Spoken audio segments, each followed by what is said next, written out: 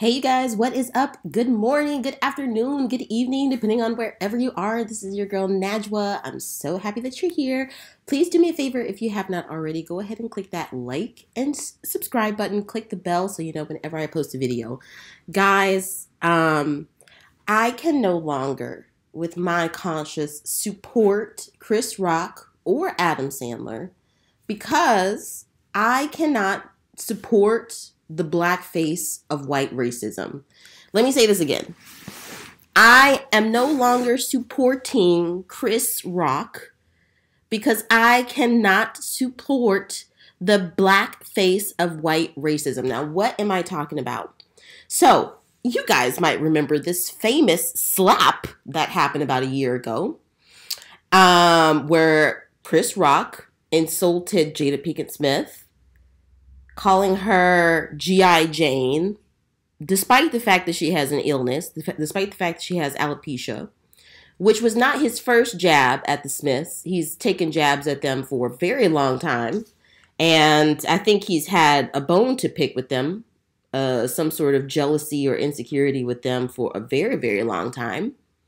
And pretty much a basic human instinct, Will Smith took great offense to this, wanted to protect his wife, and smacked the you know what out of Chris Rock.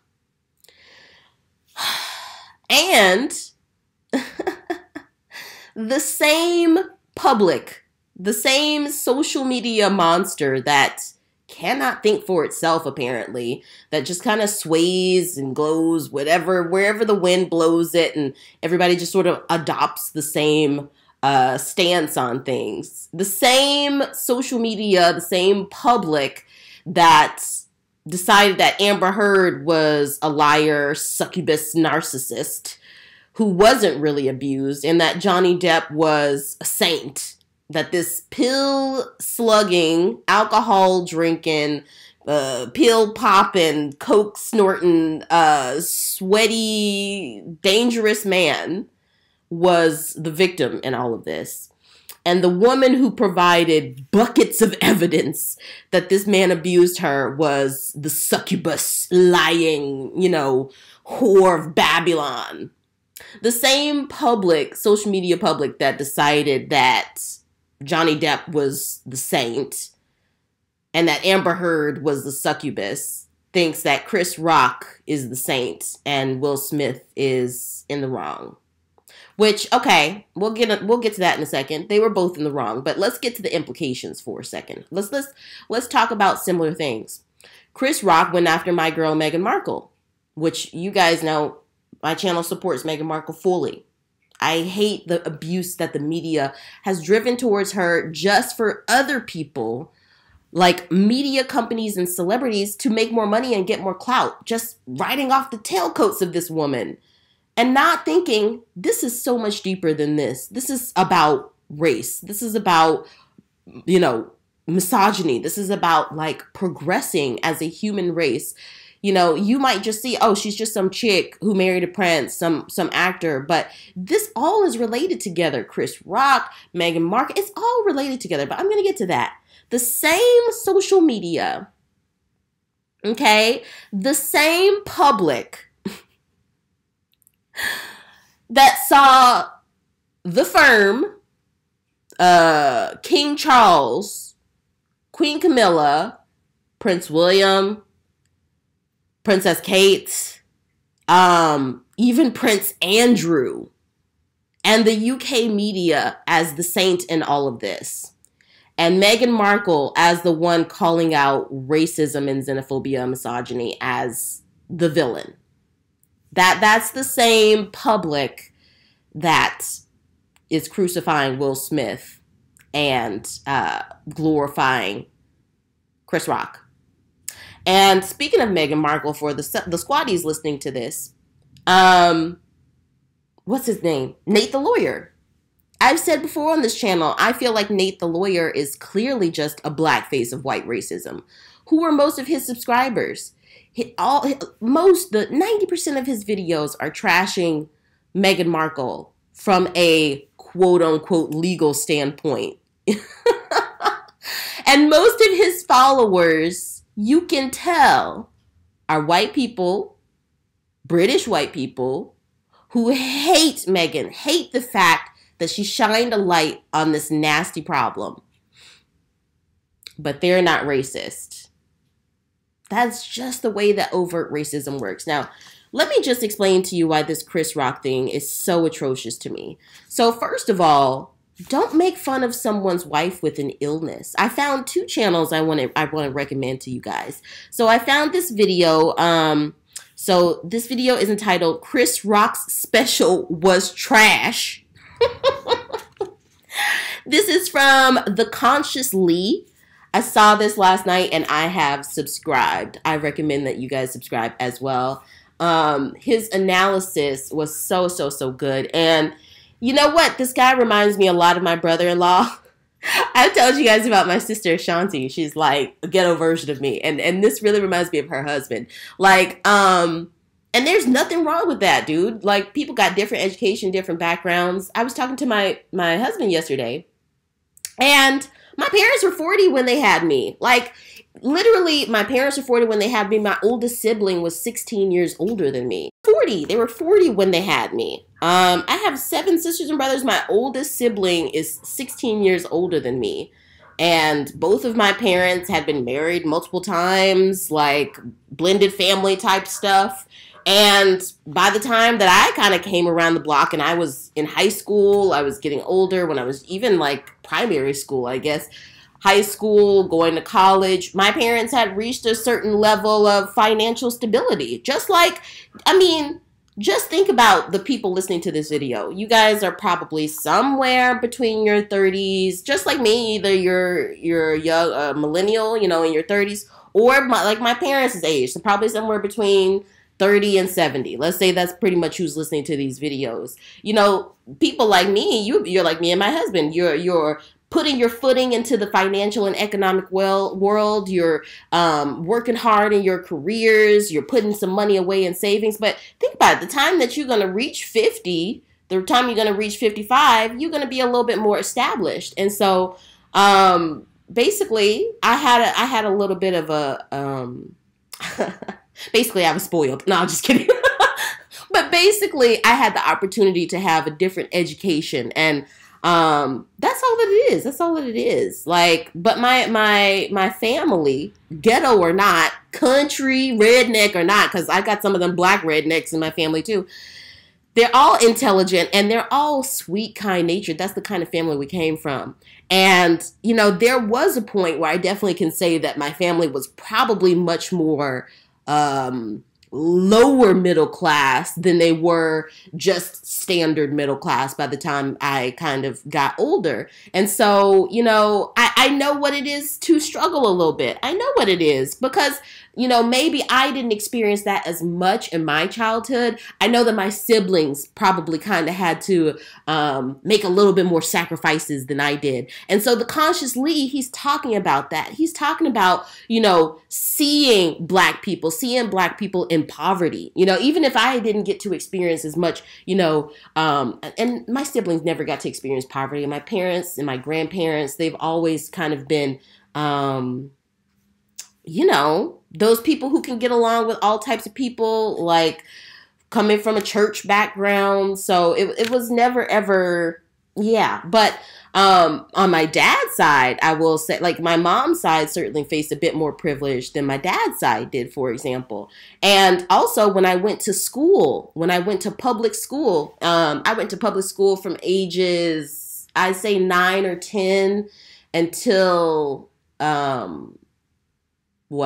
13, 14. And 13, 14, I went to a public school as well, but it was a specialized art school. So it was basically, you know, 200 students, you know, and you had to audition to get in and all that stuff. But when I was in public school from those ages of like 9 to 14 and living in a suburb, but living in a primarily black suburb, you know, public school, you get to you get to rub your elbows with people from all walks of life. So these could be people living in, you know, $500,000 homes. I remember there was a basketball player's son who went to my school.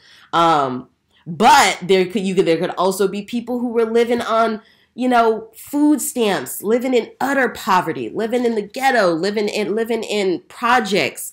And I'm sorry, but Black people have experienced that for the past 400 years. I mean, 500 years. And in the past 100 years, it's gotten better. But you cannot ignore systemic racism. You cannot ignore systemic prejudice. And, it seems like there was a comedian my husband and I were watching yesterday. He's like, why do white people want Black people to get over it so fast? He's like, slavery? Oh, that was just, 300 years ago. Get over it. Oh, yeah. What do you say?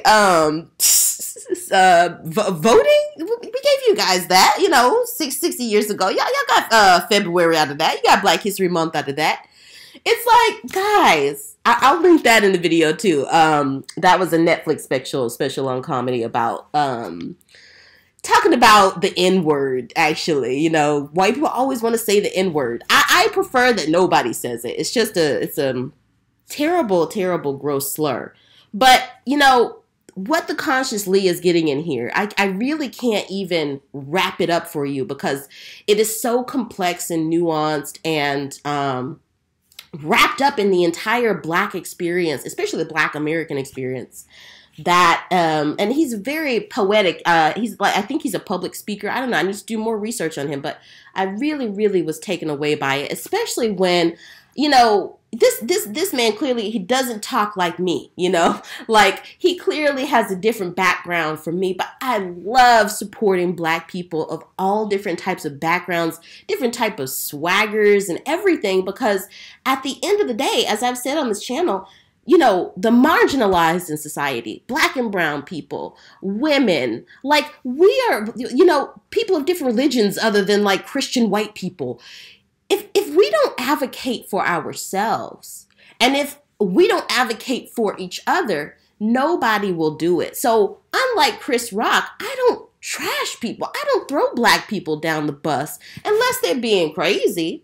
Now, Chris Rock, I see him as someone who is much like Candace Owens. I don't like to put down Black people too much because, dude, if we can't stick up for each other in society, nobody else will. Do you know that it was only very recently that in the U.S. law, Black people were even considered fully human? We used to be considered 3/4 of a human. Hold on, I gotta check that. Is that even accurate? Is it 3/4 or was it 1/4?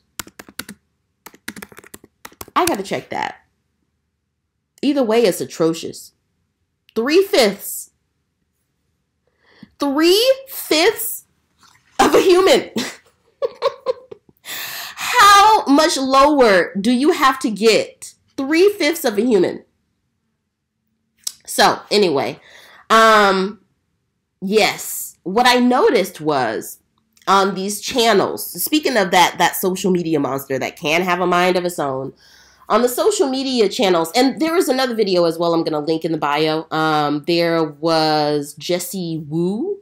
Both of them, again, they are not me, and maybe we don't have the same background, maybe we don't have the same thoughts, the same education, the same vernacular or way of speaking, the same way of dealing with race, but I loved everything that both of these people were saying. So I'm going to link this in the bio for you to give you a different perspective, because to look at E.T., to look at all of these random, news sources, to look at CNN, whatever, who has it, in this thing, Will Smith is the evil. He is the other. He's the bad guy. And Chris Rock is the saint. But I have not watched that Netflix special, but to my understanding and from hearing the jokes that he told, it's just the blackface of white racism, and the Conscious Lee, he says, Chris Rock says in the show, well, my mom taught me not to fight in front of white people. And the Conscious Lee is like, well, did your mom teach you to antagonize and belittle and objectify Black women in front of white people? Because that's what he's doing. And white people take that as the green light. They take that as the green light to be like, oh, well, he's being really, not very ethical in this, so let me not be ethical too. And then the social media monster just takes on the mind of its own, just, victim blaming and just, it's disgusting. So I want to talk about a few things. The reasons why I'm not with this. And, Adam Sandler, he has had diversity in his films, but now that I'm looking back on this and I look at his close relationship with Chris Rock, I feel like it's been tokenism. I feel like I was swindled like we always do. We see a few black people in a movie and some lines that sound black, but, it's probably a black person maybe wrote it, but with the oversight of a white or Jewish big boss, big man in media. Now that I think about Adam Sandler's movies, I feel that way. And, I've had friends that say, Adam Sandler, I think his movies aren't that funny. It's true. He's not that funny. Like Rob Schneider is hilarious. The guy with the cross-eyed, thing, the football, the dude on the football field. Can't remember his name. They're funny. The actors that surrounded him in his movies are funny, but, Adam Sandler's not funny. And to see how fanboy clout pushing he is behind this Chris Rock thing, I know it's about money. So just really quickly, Will Smith is so horrendous, atrocious, vilified by Chris Rock. Let me just type this real quick. So Chris Rock net worth. Let's see here. So Chris Rock's net worth is 60 million. 60 million. Now, Will Smith net worth. Will Smith's net worth is 350 million. Why is that? Why is that? I'm going to tell you from my perspective, because that's the only perspective I can speak from. Growing up, and to this day, Will Smith has been one of the people in the black community who has made it so far into his career, breaking down barriers, between black people, white people, all types of people, Asian people, Hispanic people. Watch Will Smith. In the black community, in the African American community, long time, Will Smith has been seen as a great role model. He's been seen as someone who shows family values and, promotes from within his community and supports other blacks. Someone who is connected to his faith and his spirituality and who hasn't let Hollywood take that from him, because there is some shisty, nasty stuff in Hollywood. And, okay, Will Smith and Jada Pinkett Smith have had an open marriage, okay? But aside from that, you have seen one of the longest lasting committed married couples, black couples in Hollywood that you've ever seen. Something a little bit more reflective of the actual black community. Yeah, they're not perfect, but they have stuck together and they have children who are so smart, so progressive, and they support their kids. Their kids are breaking down barriers and doing stuff that our grandparents probably could have never imagined, good or bad. And Will Smith and Jada Pinkett Smith support them along the way. Jada Pinkett Smith has had a career that has spanned from like the late 80s, early 90s until now. One of the most iconic black women. Red Table Talks? Seriously? These are people who are not only giving to their craft, giving to their art, but doing something of good for their community. And they have long since held that. You know how people used to look at the Huxtables, which is it's not even a real family. People like to think of the Huxtables as just Bill Cosby, but that's not what it was. It was the beautiful writing of the Cosby Show. People used to look at the Huxtables and think, wow, that is what a really strong, positive black American family looks like. Huxtables remind me of my grandparents on my mom's side. Nothing different. I think that a lot of middle-class black folks have seen that type of dynamic for a really long time. But again, Hollywood is a shisty, nasty place. And so Hollywood wants to portray Black people as being nasty, you know, polygamous, ghetto, cheating, open marriage, you know, whatever. But amongst Black people for 30 years, 20, 30 years, Will Smith and Jada Pinkett Smith, in their own respects and as a couple, have been a point of inspiration for the Black community. And now Chris Rock, as the face of white racism, wants to destroy that image. And the far right, they want to attack very much cancel culture, because people can say things that, society deems as politically incorrect, and, somebody gets canceled, and the far right apparently hates that. But, people like Chris Rock doing it, it's okay. And you know what? It's like they don't take the time to understand the subtle curvatures, of microaggressions and racism that's not overt. I'm speaking about this concept of Chris Rock being the black face of white racism, and I guarantee you for, at least 90% of the white people who land on this video is going to go right over their head, either voluntarily or with an unconscious bias. But hey, that's just what it is. Luckily, my husband's white, and he's one of the woke ones, so I got really, really lucky.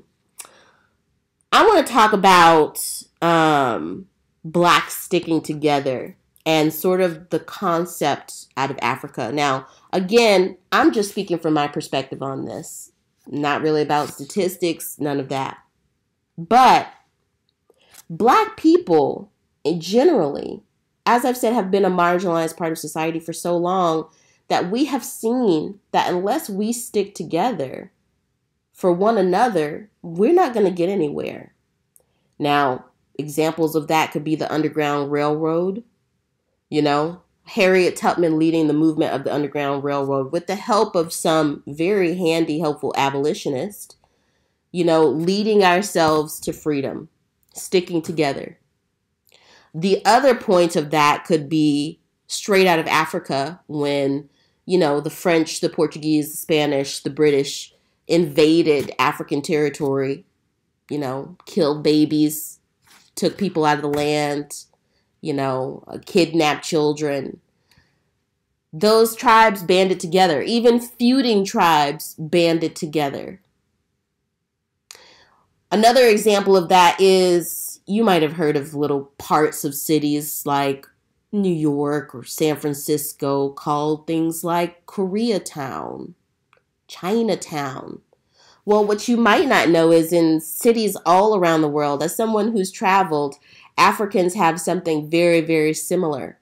Pockets of towns where you'll see people from Togo and people from the Congo and Cameroon and Nigeria and Ghana.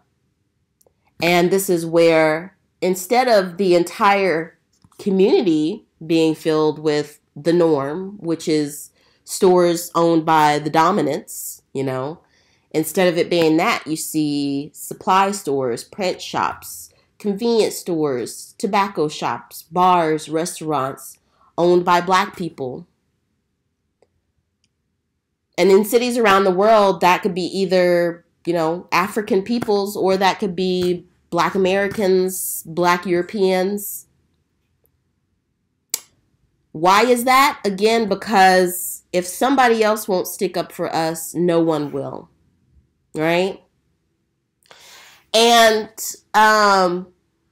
then you look back into your history. If you are a Black American, I'm gonna speak a little candidly on this one. If you're a Black American and you notice that you have fortunately ended up into a place of a middle class Black American, if you notice that you have, ended up into the socioeconomic status of a middle-class American. But you have encountered other blacks who are much less fortunate than you. Blacks who come from a working class background where they live in projects, they're struggling on food stamps, they come from generations of people who have relied on the welfare system just to get by. People coming from generations of domestic violence. If you have observed that, and you've observed a clear distinction between how you were raised, the privileges you were raised with, and the privileges some of your fellow black folks were raised with, maybe take a look back at your history. So I take a look back at my history. And like I said, on my dad's side, I think it's a little bit different. But on both my mom's side and dad's side, on mom's side, mom was, well, she is now a retired teacher. She has a PhD, with her concentration being on black boys in the American educational system. My dad was a screenwriter before he passed. He owned his own painting business. My grandparents, my granddad was a deacon in the church and owned a construction company and owned an investment property company. My grandma was a stay-at-home mom. My grandma's mom sadly died when she was very young. But my granddad's, on my mom's side, my granddad's mom owned a general store. She owned a hosiery line for women. And I've told you guys, I mean, I got a very, very expensive degree in advertising, worked 10 years in the corporate space, and noticed, oh, wow, there is a lot of microaggression and glass ceilings and racism and sexism here. I think I shall go the entrepreneur route. And then I found out, okay, so this is pretty much in my genes. I see it now. And then on my dad's side, you know, I don't have as much history going back as further. I need to talk to some of my aunts maybe. But on my dad's side, I do know that my granddad owned a barbershop. My granddad on my dad's side is sort of a stark contrast to my granddad on my mom's side, because he was a woman beater, to be honest. But there was entrepreneurship there. So if you're black and you have found yourself to be raised in sort of a middle class family, and you've seen people, even if that's lower middle class, you know, I don't claim myself to be anything more than just basic middle class, you know, but I have seen friends growing up in adverse poverty, and it was a stark contrast to what I grew up in, and I thought, wow, it's not the same for black folks everywhere. So why is that? Why is it that, you know, for example, my grandparents on my mom's side were able to, and this is in Birmingham, Alabama. Birmingham, Alabama, as I've said on this channel, where I was born. One of the racist, with the most racist roots in that entire country. A place where the Ku Klux Klan would burn down a church and kill 4 little black girls. One of the most racist places in the country. And how is it that my grandparents were able to inspire people from the poor white community in Alabama? I'm not going to say just the white community, because middle class blacks in America and poor whites have long had I'm not going to say a similar struggle, but they've long had a special relationship because they've been ignored and marginalized. And right now, Trump he's been capitalizing on that stuff. Just like I said in my last video, Le Pen, Trump, Boris Johnson, they capitalized on poor white people. And now they just are lost. They're lost on this. But let me get back to the point. I'm getting somewhere. So if you look at black middle class, and you look at poor whites, and you look at that special relationship, why was my grandparents able to, you know, inspire poor whites in their community? Because they would go around and donate food. If somebody, like, they literally would go up into the trailer park and donate food, legitimately. You know, white people love my granddad. because he's a wise man, and he barely drank, barely smoked anything in his life. You know, he's not perfect by any means, but he's long since been woke. He's long since been woke, and you know, but at the same time, he doesn't transform that into hate for other peoples, even peoples with the same skin color as people who have been his aggressors. He's always been respectful. Mr. Moore. Oh, Mr. Moore. You know, and going into white part society, because how is he going to have a construction company, an investment property company in Birmingham, Alabama, one of the most racist places, without going through the dominant class? How is he able to do that? Because he's always been respectful of women, of black people, of white people, people of any kind, and he's a man of faith. He approaches everything he did with God in mind. Now, thinking about that, you know, but he also collaborated with a lot of black workers and other black companies, you know, black peoples within the community. He never, ever let down other black people, even if they were struggling with things like adultery or alcoholism or drug abuse. In fact, he might reach out to those people more. Give them a call, see how they're doing, bring them some food, you know. Try and get them into a program, because that's just the kind of people that my grandparents were. So I want to take you back to this idea. So there's an idea. I don't even know if this is, like I said, I'm speaking from my experience. You put 3 white men in a room and you put 2 black women in a room. So I know Chris Rock is a man and Will Smith is a man, but I'm just saying this to demonstrate to you that there is systemic racism that exists, is deeply ingrained, and there needs to be white people out there who are not afraid to be woke, even though that's been vilified. Why? And I wonder why. Anyway, watch my video on woke and you'll understand. There needs to be white people out there who are just as aware as black folks are of these injustices that have been interweaved within our society to speak up and advocate for this. So I want to make a comparison to this idea with women really quick. As someone who is, you know, like as I said, reached a senior level in my career in advertising and worked among many, many pale-faced men, and that has definitely been a point of contention. There can't be 2 black women in a room. There can't. There just can't be. Take a look at Tyra Banks and Naomi Campbell, you know, if you really want to understand that dynamic a little bit more. But you put 3 white men and 2 white women in a room, or 2 women, period. This is that point where like patriarchy and racism are like walking hand in hand in the street.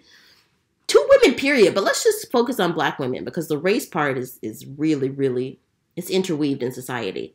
You put 2 black women in a room and 3 white men, and you know what's going to happen? The 2 black women are going to be pit up against each other. They're going to be pit up against each other in subtle ways. In subtle ways. It's almost just like how people fight pit bulls, you know. Mike Vick got such flack for fighting pit bulls in his backyard, you know, people paying for it and stuff. But what about white privilege that has pit black people up against each other in the workplace for years now? It's pretty much the same thing, you know?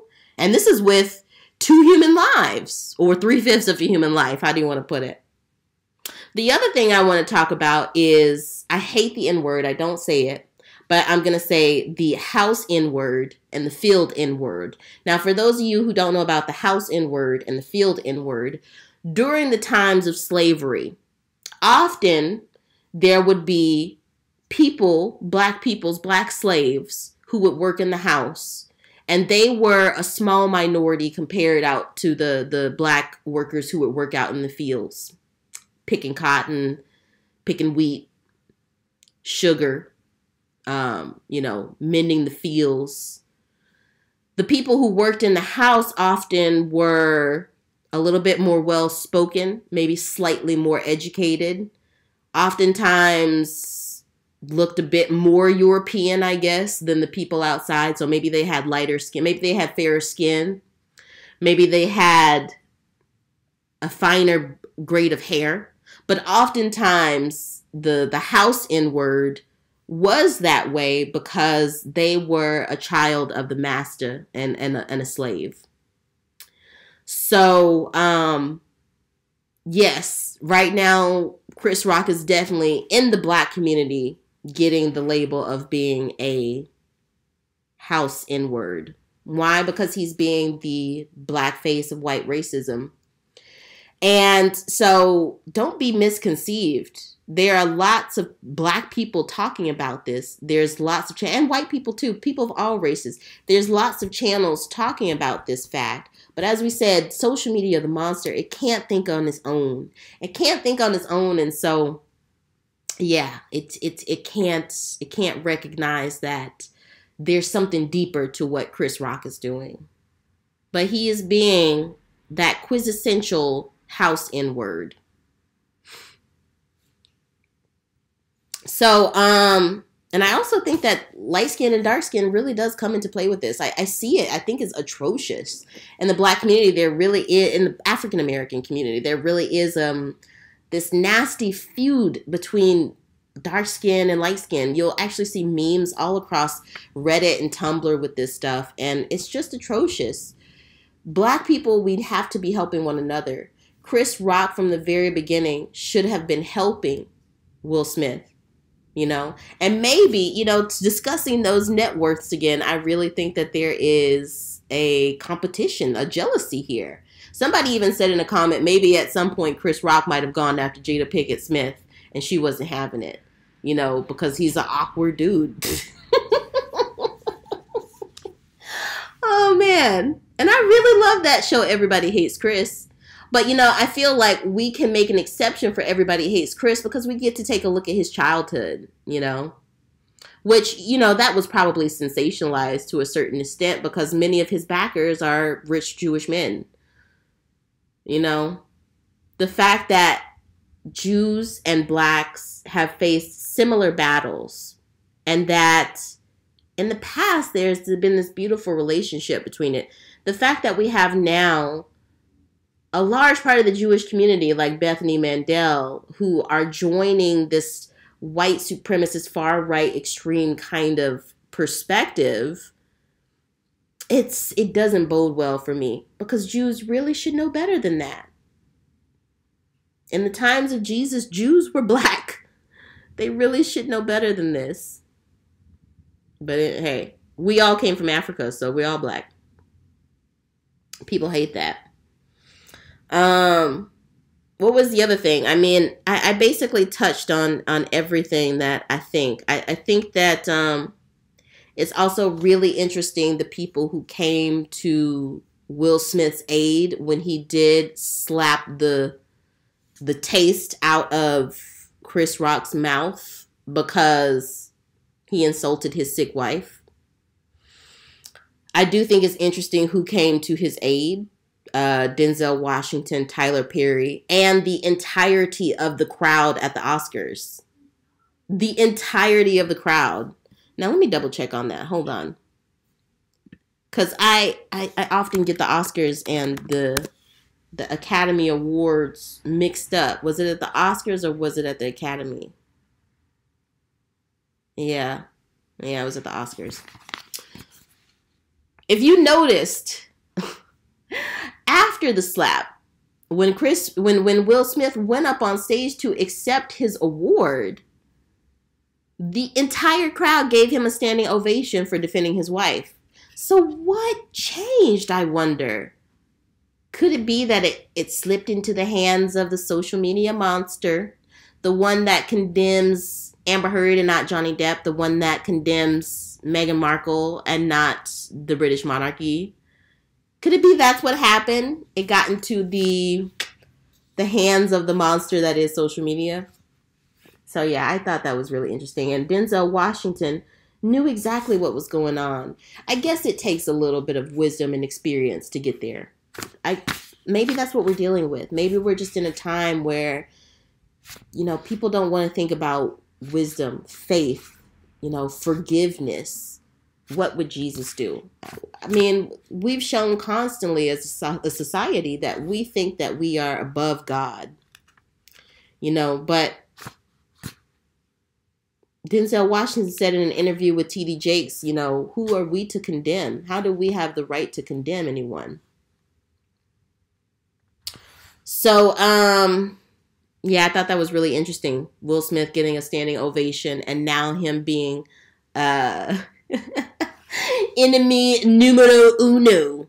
But I guarantee you one thing. Someone with 350 million net worth compared up against someone with 60 million net worth. Will Smith will land on his feet. And many of us out here see right through Chris Rock. I can't support him anymore. I can't. I you know, with seeing how disenfranchised my people have been, and always in life having opportunities to either hand a fellow Black person a hand or to push them down so that I can run just this little bit further. Which, I mean, 60 million, clearly being the black face of white racism hasn't allowed you to run as far as you can. But, I mean, that's the price of life that I think I'll have to pay. You know, I am someone who, Will Smith, I mean, he didn't get 350 million just out of nowhere. He didn't have 350 million back in 94.